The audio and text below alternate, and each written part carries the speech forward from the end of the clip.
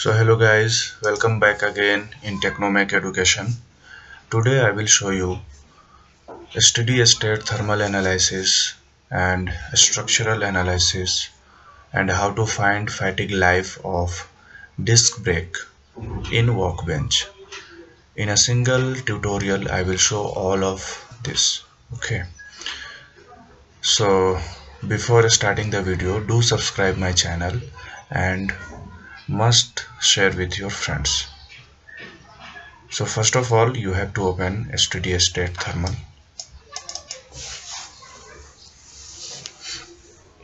Then here same process. First you have to select engineering data. Actually in ANSYS 15 version you have to select all these things before starting the analysis, but in higher version like 18 or 19 there is no need to select all these things. So just click on engineering data, general materials, and here I am selecting aluminum alloy. So now again go to project and select your geometry.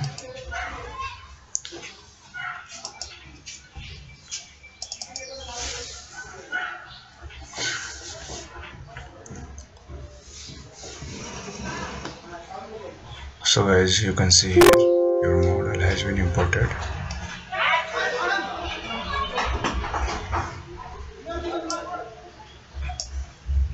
So first thing is you have to select your assignment, select your material, then go to mesh, and here the same step you have to follow, because in previous video I think you have already know. So go to sizing,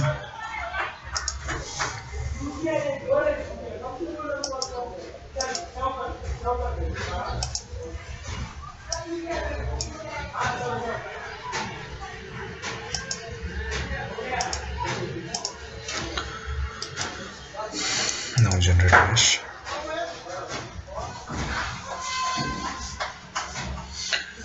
So after meshing, here in steady state thermal we have to add temperature distributions and convection values.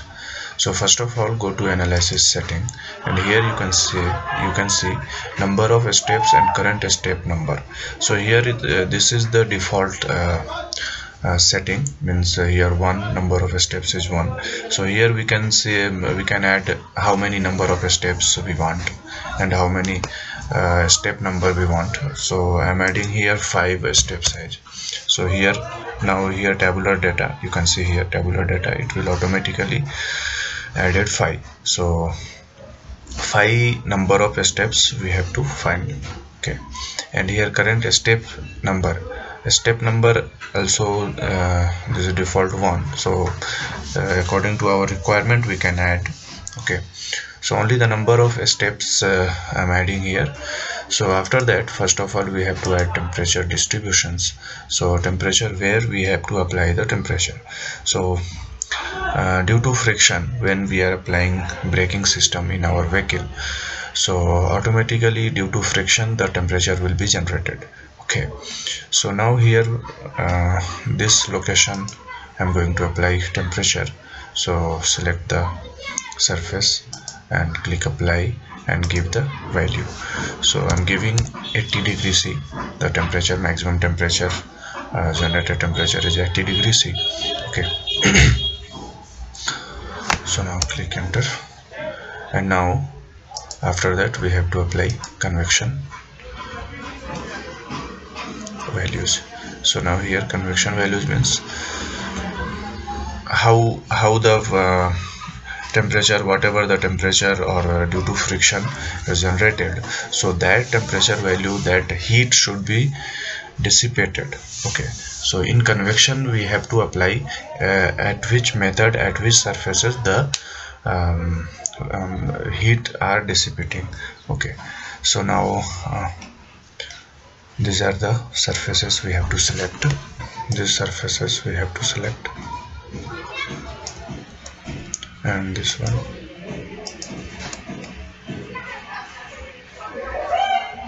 add again this surface.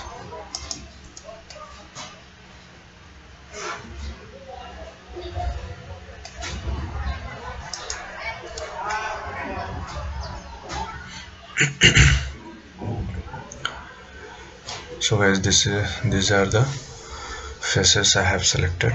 So after that, click apply, and here film coefficient. So film coefficient we have to select here. We have to give the value. Otherwise we can import the value here. Import time dependent and import temperature dependent. So since we have applied temperature values, so we have to import the temperature dependent values. So here standard air, because it should be dissipated through the air. So now we have to select here standard air and click OK. So now you can see the convection value, automatically the convection value it will take. Okay, so after that, click on solution and give temperature and total heat flux and directional heat flux also you can add, and after that click on solve. So guys, here you can see the solution has completed. So now you can check temperature. So since we have applied 80, so it should be the maximum temperature should be shown here 80 degrees C. Okay, so now you can see here. Okay, so again heat flux also you can check. So heat flux also you can check here. I'm zooming it. So this is the ventilated disc type.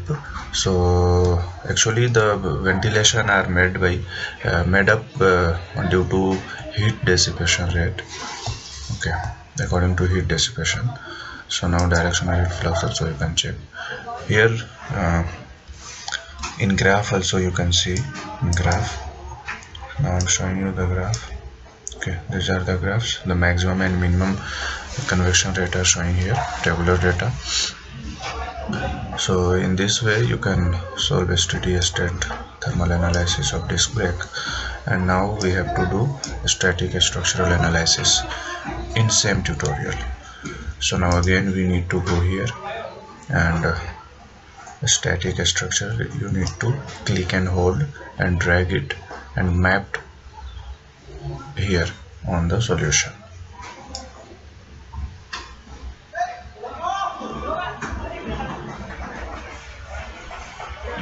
So now all the values whatever calculated previously in a steady state thermal analysis, it should be mapped or carry forwarded to the static structural analysis.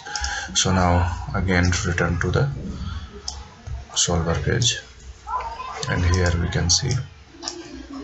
Now I'm minimizing it. Now static structural. So imported load you can see here, whatever it is imported means the temperature.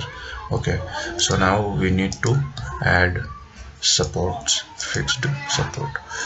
So I'm fixing this one. Okay, click here and click apply. Then again go to loads, pressure. And here I'm applying internal surface pressure. Pressure should be 1 megapascal a minute. Apply. And here one more thing we need to apply, rotational velocity.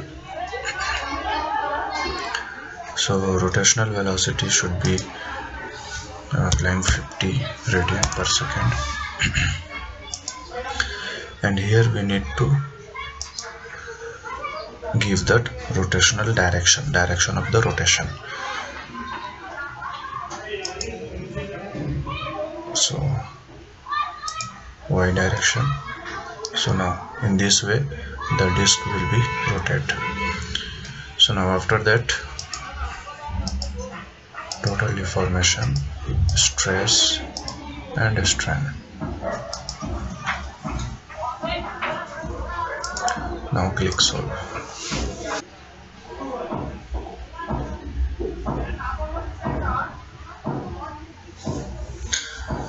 So now check total deformation. So you can see here total deformations, stresses,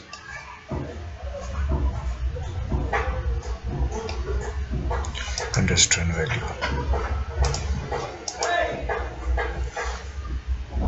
So now the next step is how to find fatigue life of this disc brake.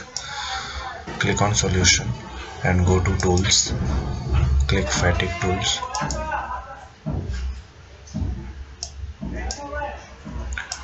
Now click on fatigue tool, right click and insert life, and also insert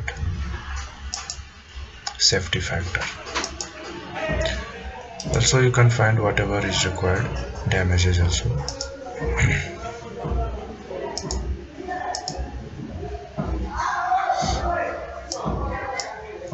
So now fatigue life. So there are three theories to find fatigue life: Goodman theory, Soderberg, and Gerber equation. So there is no need to explain all these equations and all these methods, because you can see the theory in machine design book. Okay, so now click on life, and here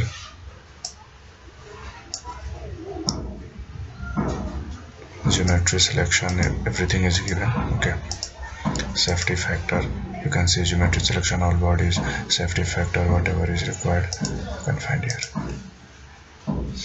So here the method is loading type is fully reversed. Okay, and analysis type stress life and mean stress theory. So here we have to select the theory. In Goodman theory, Soderberg or Gerber equation, according to all these we can find our fatigue life and safety factor. So first I am selecting Goodman. Okay, so according to Goodman it will calculate your fatigue life and safety of factor. So evaluate all results. So now you can see life, the maximum life of this disk according to our boundary condition, loading condition. The maximum life is 1e⁸. Okay, this is the life. Cycles, it will calculate it according to cycles. And safety factor, you can check 15 is the maximum safety factor, factor of safety or safety factor, whatever you can say. Lowest, this is the minimum, and this is the maximum. So according to the diagram also you can check everything, damages. So now I'm changing the theory. So now according to Soderberg also you can check.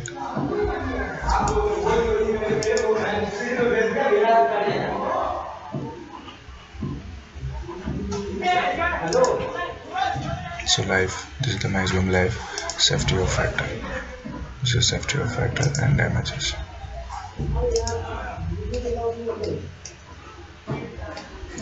So guys, hope you understood this video.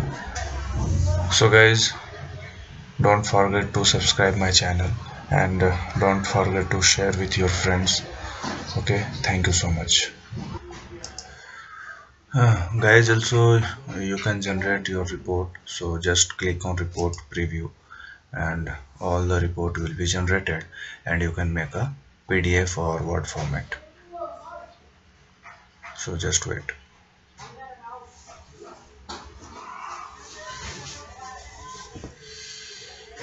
So now the general report has been generated here.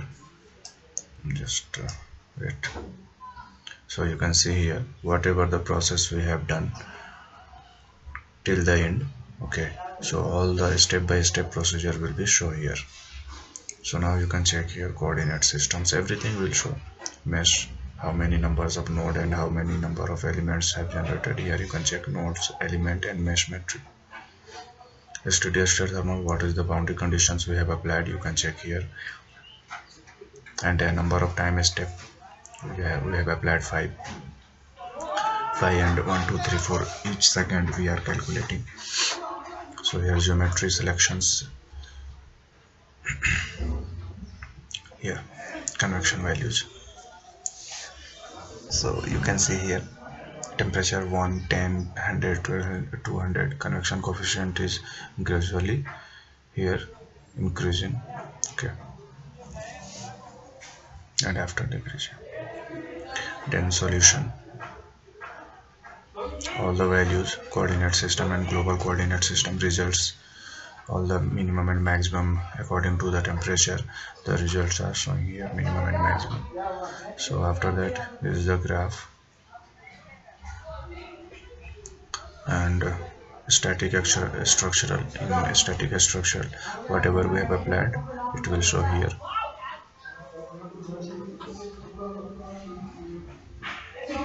Then solution, maximum stress and minimum stress, deformation, maximum stress, minimum, and maximum strain, everything is here. You can calculate, you can see the value. Okay, these are the fatigue life calculation. So life cycle, fully reverse life cycle we have selected.